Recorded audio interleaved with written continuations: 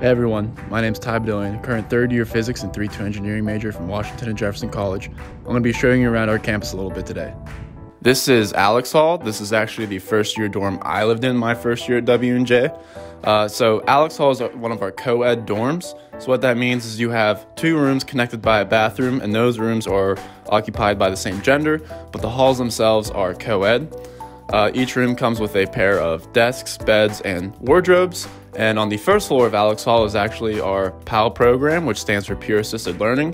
It is the tutoring program at W&J. In October of 2020, Bow Hall was renamed in honor of alumnus, scientist, and civil rights leader Dr. Walter Cooper, class of 1950.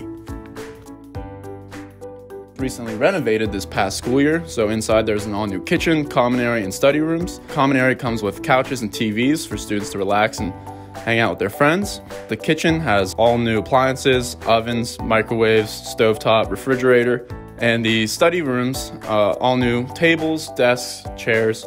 And Cooper Hall is where we have our laundry room for first year students. The laundry room is 24/7 accessible, so all you need is your student ID to swipe in, and the laundry is free to use, which is very nice for students. This is Mellon Hall. This is our all-female first-year dorm. It is also community-style living, so you have community bathroom on each floor, cleaned daily by our W&J staff, and each room comes with a pair of desks, beds, dressers, and wardrobes. Also community spaces and study areas for students to take advantage of. This is Upper Class Hall. It is our all-male first-year dorm. It is community-style living, so you have a community bathroom on each floor. These are cleaned daily by our W&J staff. Each room comes with a pair of desks, beds, dressers, and wardrobes. There's also many community spaces and study areas in the hall itself for different student activities.